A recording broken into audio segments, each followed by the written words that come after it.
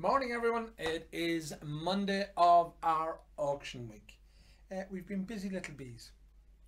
Yeah, it just doesn't seem to... Exactly, Groundhog Day. Couple of things we have that's coming big in this, and I might as well kick off the week, is we've bottle number one of this year's Dream Cask. I know, again, every year there's the drama of what is the Dream Cask going to bring and how is it going to be handled, and a lot of people were disappointed in their credit card didn't do it, and this and that, and there's always going to be people disappointed that they won or didn't win. So unfortunately them's is the cards. But we do have bottle number one. It has garnered great interest in previous years. I expect this one to be no different. I wonder, is it coming to the end of the line? I mean, again, just seeing people's interest, and I think people's interest in the Dream Cask project is waning a little bit. I don't know whether Middleton want to hear that or Redbreast want to hear that, but my thoughts is I think it's waning a wee bit. So it'll be nice to have bottle number one of that last one. So that's always interesting. And it's a nice one too. It is a nice one. It's different. It's different, but I love it. I think it's just fab. You is the port. You tasted it. You were lucky enough to be at the masterclass in Whisky Live. Yes, which we all survived Whisky Live. Yes, yeah. Barely, some of us. We were drinking quite a lot, and I think it took me about 2 weeks for my liver to recover. And then we also have bottle number one from Dunville's. So it's of the Irish Whiskey of the Year from 2022, last year's Irish Whiskey Awards. We've actually got bottle number one, and that's actually going for the Kevin Bell Repatriation Fund. It's a big one, lads. I mean, if you look into the good work that they've done, they have done some amazing work helping people out when, not saying when the country has abandoned them, but helping getting a lost loved one home or something like that. It's so expensive to repatriate a person. So. And it's great that they have been helping out. Yeah. So there's two big bottles. We've a few tweaks coming to our website as well that we've been working on as well. We'll talk more about them, and there will be a bit of social media telling the story of what we've done. We think it's going to improve the whole auction experience for people as well. So that's a couple of things we've coming up online. But today we thought we'd kick off.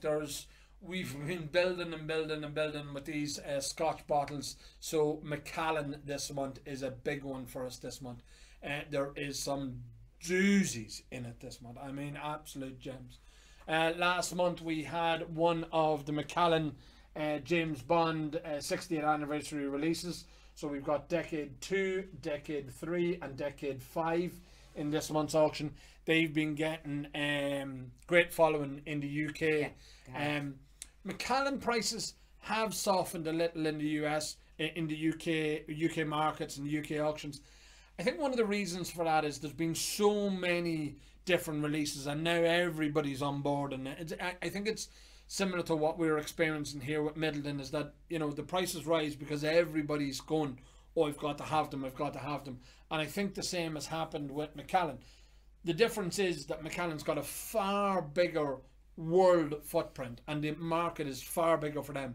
So I think that them prices, they might have softened a wee bit, but I think they're going to stay strong, and they're going to come back. They will come back. They're going to go up. And again, some of the ones that you can see, it follows the same pattern as the Dream Cask. You know, there's a spike after the bottle is released, and then it falls back a little bit. But the James Bond one in the last, so they're a 6-bottle release. So of all the different decades from the James Bond film. What's the franchise? Franchise, yeah. I couldn't think of the word, Katie. Thanks, but you're welcome. And they done well. The Peter Blake. So this is the edition of the Peter Blake with the print. But this, we've also got the notelet books in this one as well. They've done great, and I think they've been holding great and good and strong on the prices. In truth, we've actually nearly been getting better prices for our Scotch than some of the UK platforms. Now again, we've had a lot less of them. It's a bit like, you know, sometimes you'll see in the UK a Middleton bottle will go above where sort of we've been selling it lately, and that's literally one will spike the interest. As you said, there'll be less availability. And that's what spikes the prices. Yeah, that's it. Oscuro. So we had one of the previous Oscuros, the one that opened up in the V, and this was the sort of new version of it here. This was just a reduced size packaging. Sorry, and Sinead, look at that. The box for the Peter Blake as well. It's a lovely box. Peter Blake. You getting tongue-tied? Tongue-tied. Oscuro, this is the new presentation. Now this is snazzy. This is like, swish. Good afternoon, Mr. Bond. And he's sitting there stroking a cat. And he swings round in his chair. And, I've come to kill you. Does it work the same if you're stroking the head of a white schnauzer sitting on your recliner chair? Yeah, that's I can be a Bond villain. That's what he was at the other day with the dog, by the way. Yeah. Not sitting stroking my... You were petting our lovely white schnauzer. Oh yeah, no, I'm not. I'm the other word for a cat. Moment. Not like a James Bond. You're sitting there stroking your... No, you're a cat. We have a schnauzer. We have a dog. Right, okay. So you're not sitting stroking... No, okay, you're not. Fair enough, right, okay. I think they're lovely. I still think they're a lovely presentation. They're not as impressive as the split, V. No, the V. I prefer the V. But I think they're still a lovely presentation. That's sort of the new style that Macallan have gone for a lot of those ones. Well, I suppose it's got a smaller packaging. If it's on your display shelf, it's not taking up so much room. Again, absolutely right, Katie, on both counts. Yeah. Environmental concerns, I mean, again, we know that an awful lot of the packaging companies are looking at their secondary packaging per se, and sort of saying, look, is this a worthy spend? The cost of doing some of these things, I mean, I know from speaking to Irish producers here, I mean, the cost of some of the fancy ornate packaging is crazy. And ultimately that's passed on to the consumer, and you really wonder, does the consumer really give a shit? You know, some people, I mean, for collectability purposes, it's lovely in a presentation bottle, but what's the collectible part of a bottle? Is it the bottle, the uniqueness, the rarity of the bottle, or is it the packaging? I mean, you take the packaging away from a dream cask, still does all right. I mean, when they just released it in the wee sack, yeah. I mean, people sort of griped and moaned, but it's still holding its own on the secondary market. Yeah, and again, the people who are opening the bottles and drinking them, they don't give a crap what it looks like. You've got two types of people. People who collect... There's more than two types. No. Apparently, according to the LGBT... Shut your face. Sorry, all right, okay. In this scenario, right, you've got two types of people. Right. One that is the proper, collector, yada yada. And then you've got the other one, which is who's like super flashy and doesn't really care about the money. But something like that looks impressive in their house. Not as impressive as the V one. Not as impressive as the V one. So again, but that still is impressive. Oh, still, yeah. You know what I mean? No, but I just wonder if, you know, as going forward in politics now, you know, on the sun. Going forward, I mean, with the packaging, with environmental concerns, with Middleton doing what they did with the Middleton, with, you know, and people griped about that. But again, you know, ultimately you're collecting, it's a bottle of whiskey. Yeah. So what's around it is sort of irrelevant. And this is one of the things, I mean, I love having... See, that's you trying to apply logic to stuff. And I'm sick telling you, in this world there is no such thing as logic. I know. It's either black or white, Katie. No, there's nothing no, there's loads of grey in there. Look, again, talking about packaging. Yeah. This is the Macallan Jubilee. So this was done, she has now gone on to the Great Throne in the Sky. Or she could be gone down below. Who knows? It depends on what your politics are as to where she's gone. But the Queen has gone. Lizzie II has passed away. So there has been renewed interest in these bottles because, again, they were limited edition at the time when she was alive and doing well. So this is the Jubilee, the Diamond Jubilee. 60 years since she ascended to the throne. She's now ascended to the big throne in the sky. A bigger throne. And that's the small one there. So there's only 70 of them in the world. There's 70 glorious years, but there's only 70. And these were wee pointers collectability.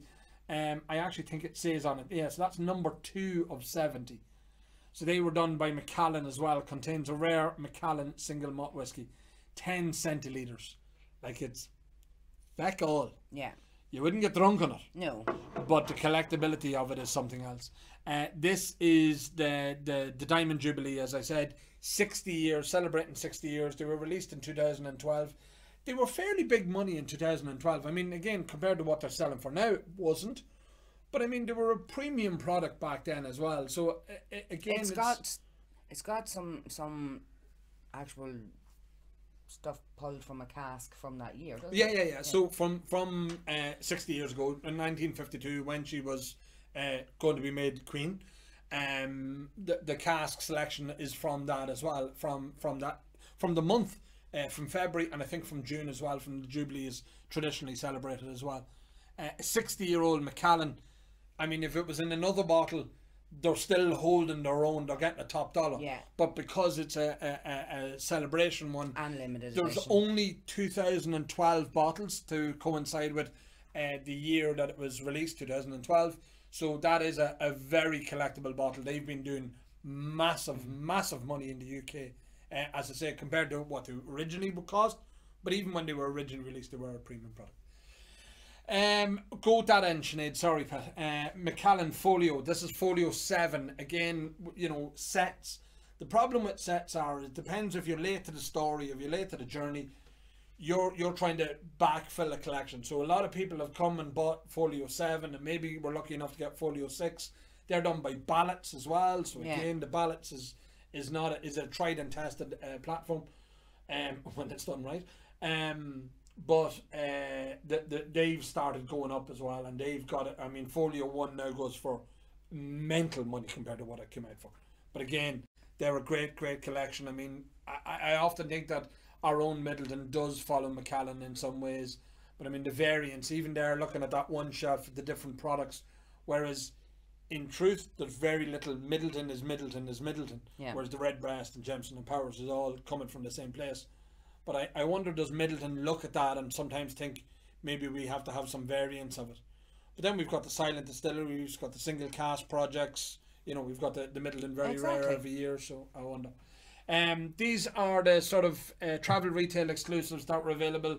The Era and the Fine Cacao, and there's the few other ones, I can't think of their name of them. I've run out of storage capacity. I need to be formatted. Yes. And the Macallan Rare Cast, that's a 2021 release. We've had a few of them over the years. They've done quite well, actually. They do really good. And then the Home Collection last month, great price for that. I think that's why I think we might have 2 or 3 of those in this month. Possibly, yeah. Again, following on from that. So look, that's some of the Macallan. One of the other things, Sinead, you brought to my attention is this. I'll bring it up. So this is a limited edition print of the Easter Elchies. So Easter Elchies is the original building, is sort of would be their home up in Scotland, and this is a limited edition print. There's only 400 of them. It's done by Natalia Sanabria. Probably I'm supposed to know who she is. Costa Rican illustrator. There she is. The Macallan's spiritual home. So that's the original house, and they're a limited edition, and that comes in a gorgeous presentation box. It's really well protected, but as I said, there's only 400 of them, so no doubt Macallan's. I mean, you imagine that framed with a nice light on it, it'd just glow, so it would in a room. It is a beautiful piece of art. So that's part of the entire Macallan catalogue that is in for this month. There's a lot more Scotch. Again, we've been doing really well with the Scotch prices for the last couple of months, and it's, as I say, chicken and egg. When we're getting the good prices, the bottles follow, and then you get more fans. We're getting a lot more European, a lot more UK based fans as well, and a lot of Irish are well, they're looking for alternatives, and they're trying out the Scotch, and they're finding that they like it. Drinking wise, but also from a collectability point of view, they're looking for alternatives to the Middleton. They're maybe going, you know, is there something else out there? What's going to be the next one? And, you know, as I say, Macallan's been doing really well in the UK as they've been holding their own. That's it. We are Monday. We are here all week. Strange enough. And we will be talking about some of the various different bottlings. There's loads of really interesting stuff this month.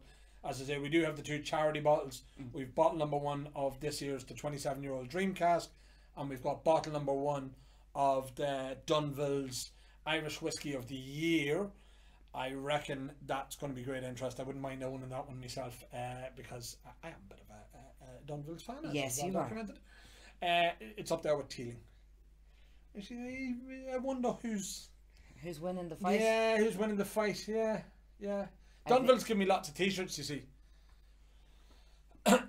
Actually, speaking of t-shirts, look at this. Laurie the lad Laurie and Sonia, who had a very successful Cork Whisky Festival. Obviously, they're all skinny minxes down in Cork because they had to get a custom-built T-shirt to go around Anto. So they did send up a T-shirt for me and you. Yep. Thank you, Laurie. We're glad to be a proud supporter of Whiskey Chats. the Whiskey Chats and what they do. Very successful Whiskey Festival. I know he's got a plan for next year again. I know some of the great things that he's planning for that.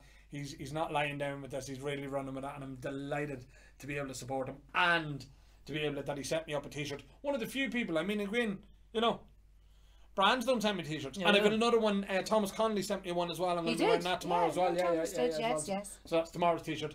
Anybody who wants to have the Wednesday T-shirt, you can send it in. A91 W9T4, care of Jumbo Anto, and you can get the T-shirts. All right, 2 XLs. None of this skinny shit. Okay, guys. Until tomorrow. Good Bye. luck. Bye.